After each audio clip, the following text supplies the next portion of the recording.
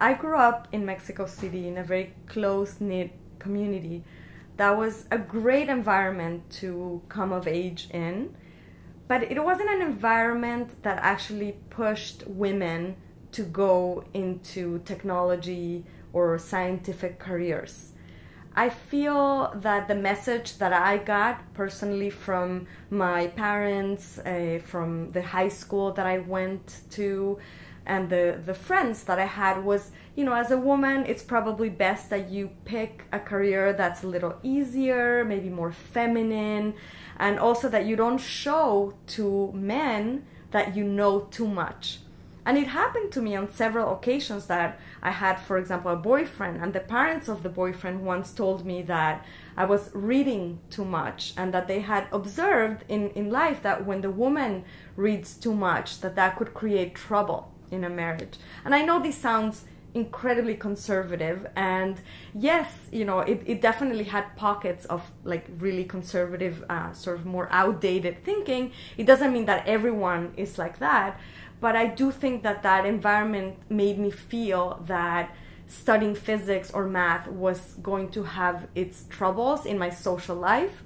And I think, for example, my own mother didn't finish high school, and she came from Guatemala, and she's a lovely person, but she was always telling me to like hide the fact that I like math, and you know, maybe she was right. But the point is that after all these, you know, messages that I was getting from media, from people telling me, you know, just pick something else, when it came time after high school to pick a career, I actually ended up picking philosophy instead of physics. Partly because physics was at a very far university from where I lived, and partly because of all this societal pressure where, you know, the best advice I ever got from school was, you know, well, you know, physics, that's probably, you either have to be a genius or, you know, you have to have parents in the field, and it's very political and all that, and probably for a woman you're not going to get too far. And that was like their best advice, the best they could do. So I was really struggling with that. So I went to study philosophy at this private university, and I discovered that I had this passion that could just not be satisfied for mathematics. There was one class called mathematical logic, and I simply devoured the books. I was doing more homework than even my professor had probably done. Like all the problems in the book, I probably read like 7 or 9 chapters, and the whole class only covered like 4 in a semester. And that's when I realized that as much as I try to push that passion down, it was just sprouting and coming up in me again.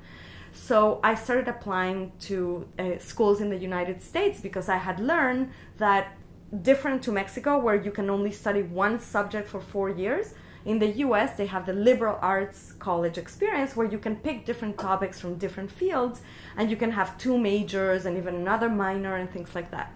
So I was very fortunate to receive a full Wien scholarship from Brandeis University, which completely changed my life. This is a scholarship that is merit-based, and I wrote an essay, and I passed some specific like math exams for them, and that's how they admitted me as a transfer student.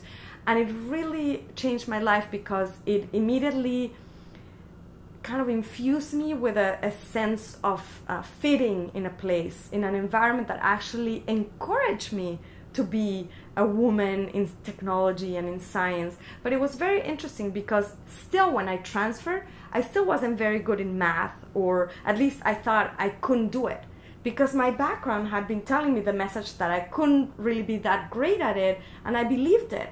So when I arrived at Brandeis, I started studying philosophy, because that was my major back in Mexico. But then I said, I'm going to take one of these courses called Astronomy 101. It was the most basic astronomy course that you can get. And I met the teaching assistant, was a man from India by the name of Rupesh. And Rupesh and I became very good friends.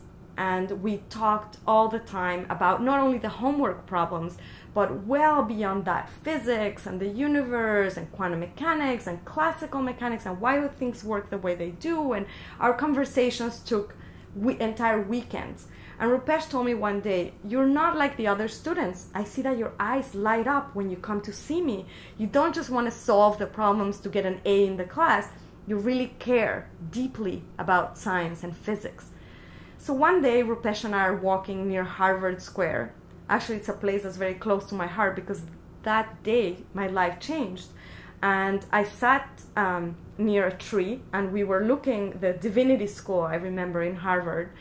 And we were talking, and then I know it sounds kind of corny, but this really happened. I started to cry. Like, I burst out with tears saying to Rupesh, I just don't want to die without trying to do physics.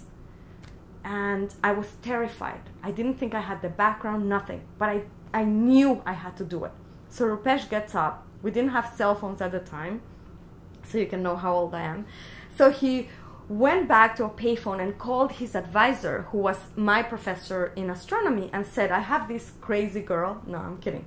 I have this girl. She has a scholarship that's only good for 2 more years, but she wants to do the whole physics major in those 2 years. What can we do about it? She has a very little background. In fact, I didn't even remember what A plus B, all that squared was. Like, my algebra was rusty.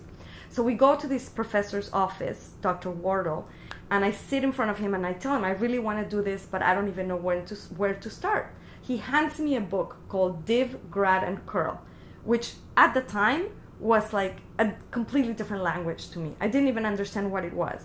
And it's a book on vector calculus, pretty standard textbook. And he said to me, if you know this book by the end of the by the end of the summer, he told me this in May, we'll let you skip through the first 2 years of the physics major so that you can complete the entire major in the next couple of years.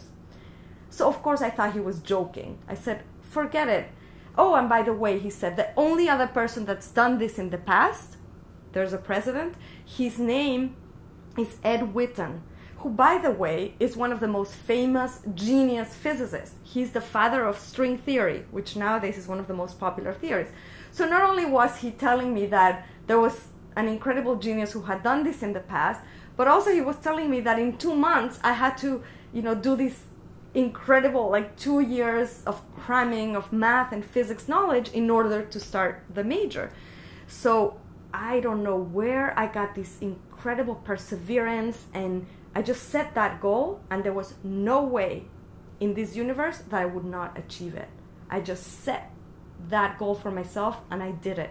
So what happened was that summer, I told Rupesh what I had to do, and he was an incredible person, and he devoted every day for these 2 months to mentoring and tutoring me. And it wasn't only just going through the exercises, it was actually believing in me and telling me that I could do it. And just that sort of hand-holding during the process of learning was so instrumental for me. And we really didn't have any time. So I learned everything from Shom's books, which were these practical books that had no theory in them. They were just like Saturdays, derivatives, calculus, it was 2 days for that. Sundays, integrals, Monday, linear algebra. I promise to you, you get the point. It was just an insane summer. But it came September, and I took this test and I passed it. And then Rupesh kind of disappeared from my life because he wanted to really sort of let me do it on my own and let me feel how it was like for me to be independent. And the reason why I tell the Rupesh story is because it really formed who I am today. Because I always wanted to compensate Rupesh for all his mentoring and tutoring. And I said to him, please let me pay you for this, all the work that you're doing. And he said to me, you know what, I grew up in Darjeeling in India. And there was an old man who used to climb up the mountain to come and teach me and my sisters tabla, the musical instrument, math, and English. And we always wanted to compensate this old man. But he said, no, the only way you could ever pay me back is if you do this with someone else in the world. And that's how Rupesh passed on the mission to me. And that's how my mission in life started, to inspire, encourage, and help all these other girls in the world who, like me, feel attracted to science, engineering, math, or technology, but somehow for either financial, social, any kind of reason, feel that they can't do it. Rupesh did that with me, and now it's my job to do that with a lot of other people. And so to finish my story, I passed that exam and I crammed the full physics major plus my philosophy major in the last 2 years at Brandeis, and I graduated summa cum laude and with highest honors, and I was just such a hard worker and a very perseverant person. And then after that, I went for a year and a half to Mexico and studied the master's in physics, and I was invited to go to Stanford in 1998 to work with the current Secretary of Energy in the US, Steve Chu, who had just won the Nobel Prize in 1997. So it was an incredible opportunity that I couldn't say no to. And I got to Stanford, and I didn't end up finishing my dissertation with Steve. I ended up working with other professors, but after 5 years, I became the first Mexican woman to graduate with a physics PhD from Stanford. And the reason why I say that is just to show that if I could do it, anyone can do it.